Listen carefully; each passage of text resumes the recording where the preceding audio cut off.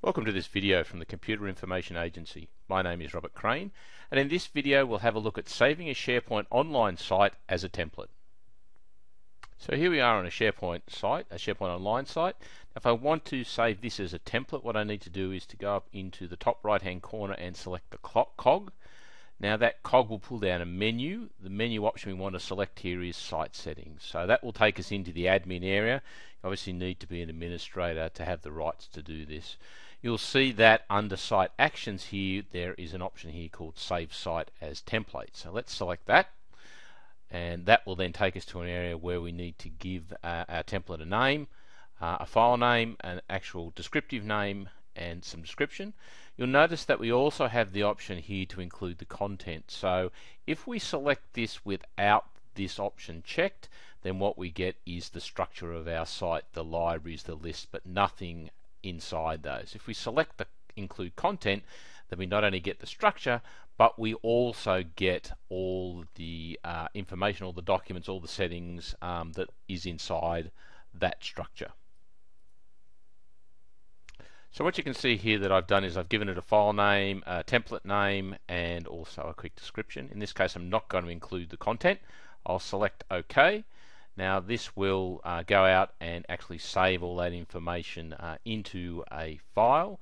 It will then put that file into the Solutions Gallery area of SharePoint, and we can then work with it from there. Okay, you see that our site template has been created successfully. We can go OK here to return to the site, but what we need to do is we need to go to the Solution Gallery. So if we select the option there, we're taken to the Solution Gallery for the site collections at the very top, and you'll see here that I have the site template.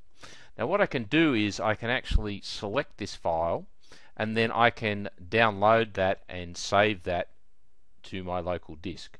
I can then use that file and upload it to another SharePoint site or another tenant.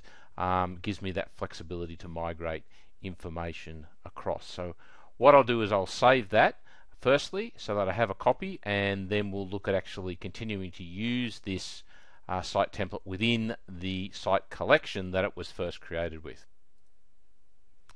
Okay, so as you can see, I have downloaded and saved the template to my local disk, so I can close this. Now what I'm going to do is I'm going to go basically back into my site, and then what I'm going to do, so the site is actually down here under Team, so you'll see this is my original site, but I'm going to go back up to the demo area, which is a level above, and I'm now going to go in and create a new site based on that template. So what I'm going to do down here is to go to Site Contents on the bottom left hand corner, and I'll scroll down the bottom here and I'll create a new subsite. Now when I create a new subsite, you'll see that under the template options in the middle here, I've got the normal collaboration, enterprise, duet, but if I select custom, you'll see here is the site template that I just created. So now if I go through and fill out all my details and create the site, it will be based on that site template. Okay, so what I've done here is I've given the template, the new site, a name. It's going to be called From Template. You'll see the URL is From Template. I'm going to use the custom template I've already saved.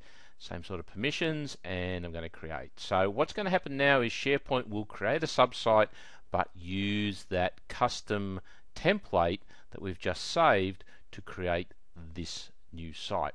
This will give us the look and the feel, but will allow us to input our own data into that area.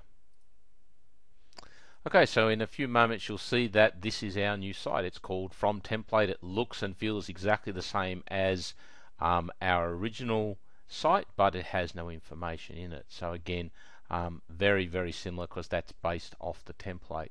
So now what we'll do is if we navigate back to the top, we'll see that this is a subsite created off the top level site. So if I go back into my top level demo site and then go into site contents, you'll see down the bottom here under subsites, you'll see here's my new site that I created off that template called From Template. So once you do create a template, it's as simple as being able to reuse it in that site collection because it's already available when you create a new site. You can get to it again by going into site settings anywhere in your site collection, then going to solutions, and in there you will see here's the site template, so it's under the solutions, and as I've noted we can click on it to download it.